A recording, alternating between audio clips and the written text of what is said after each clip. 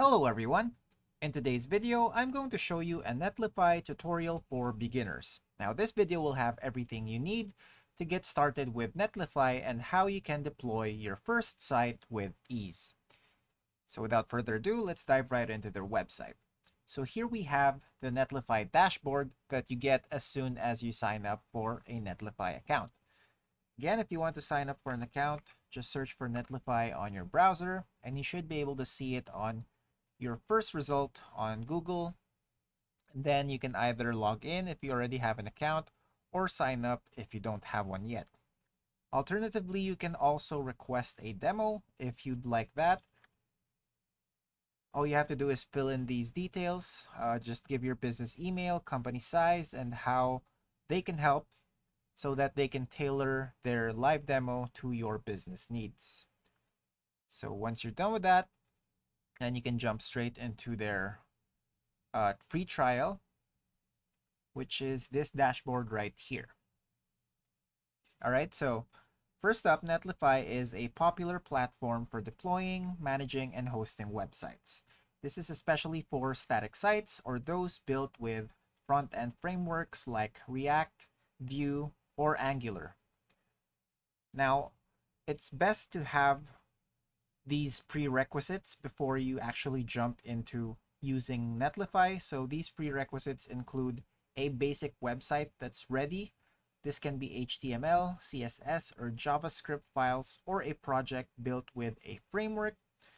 Also, it's recommended to have a GitHub, GitLab, or Bitbucket account, but nevertheless, it's optional. Node.js installed is also necessary if your project requires a build process.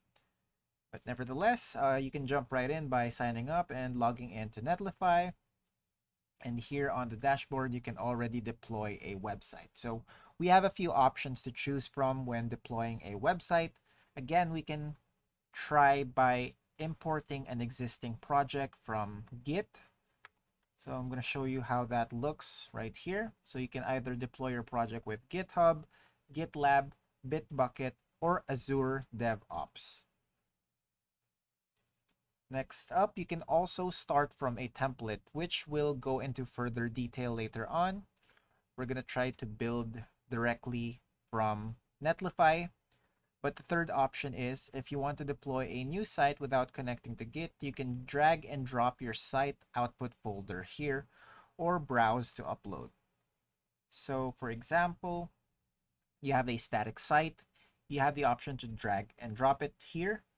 So you can just compress your website's files. This includes HTML, CSS, JavaScript, and assets into a single folder, and then drag and drop this folder onto the drop your site folder here area in the dashboard, and Netlify will deploy your site and you'll be given a live URL. So we're gonna try to go over the starting from a template option by Netlify just to see if we can actually build a site directly with them. So here we're gonna start off with a template. Here are some popular templates. We can just opt for a default one right here. You can also check for a live demo on each template. As you can see, there's also a source code. Let's try to check how the live demo looks like if you need to enter any details. Unblock your team boost, your time to production. You can get started here, or you can also see tutorials if you need to. So let's try to get started with it. All right, so it's asking us to log into Content Ops Starter, I believe. All right, so this is a different area from Netlify itself. So we're going to try to check this real quick. All right, so we're going to skip this part since the site is not responsive, but nevertheless, I think we can carry on just by directly using the template. So we're not going to be able to see the source code and live demo option, but I believe we can proceed with this. So we're going to use this template. And then here you have the option to clone this template to your Git provider. So again, if you have a GitHub account, then feel free to link it here. But we're gonna move forward, or actually I think we need to choose a Git provider. Yes, so Netlify will create a new repository for this template. So once you've selected your template, you're gonna have to proceed by signing in to your GitHub to carry on with Netlify authorization. So once that's done, then it will be cloned to your Git provider so that you'll see the template drafted into your sample site. All right, so for now, we're going to move back to our dashboard right here. And then we're just going to take a quick tour on what we have from their dashboard. So on the left-hand side, you have the sites. So all your existing sites will be displayed here. And you can also see the current team members. This is the logo, I believe, of the company. And here you have the team members, and you need to upgrade to a certain plan to add more members since we're only using a free trial. You can see here the total members from this billing period, December 3 to January 3, 2025. So only one. Let's try to check which plans they have. So they have this pro plan at $19 per month. And we can check their inclusions here. So you have the starter features plus, background functions, password protected sites, 1 terabyte bandwidth, and 25K build minutes, audit logs with 7-day history, shared environment variables, support for organization-owned private Git repos, Slack and email notifications, as well as email support. So again, if you're convinced with Netlify services after trying their free trial, or maybe checking out their live demo, then you can get started with a pro plan right here. All right, so we're just going to check the other parts of the members here. You have the Git contributors separated into 2 categories. So active Git contributors and inactive Git contributors. And you have the reviewers, which is free right here.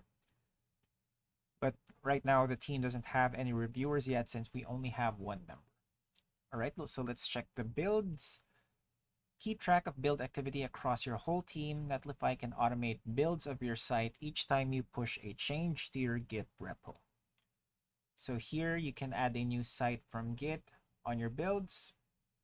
And then for extensions, we have here an extensive list of what you can include as a plugin for your website. These are powerful tools to extend functionality and streamline your workflow. So you can see some familiar apps like Adobe Experience Manager. You have the Blue Sky custom domain, Auth0 by Okta.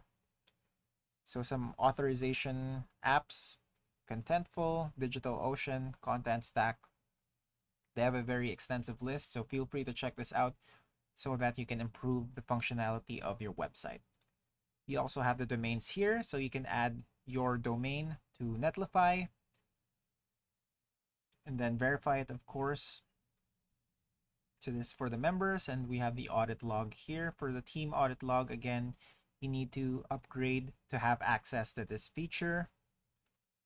And then there's a security scorecard. You have the billing over here, which shows your plan details if you're subscribed to their premium plan. And then, of course, the team settings if you need to change or configure anything with your website as well as with your processes. And that's it for today. Thanks for tuning in, and I'll see you next time.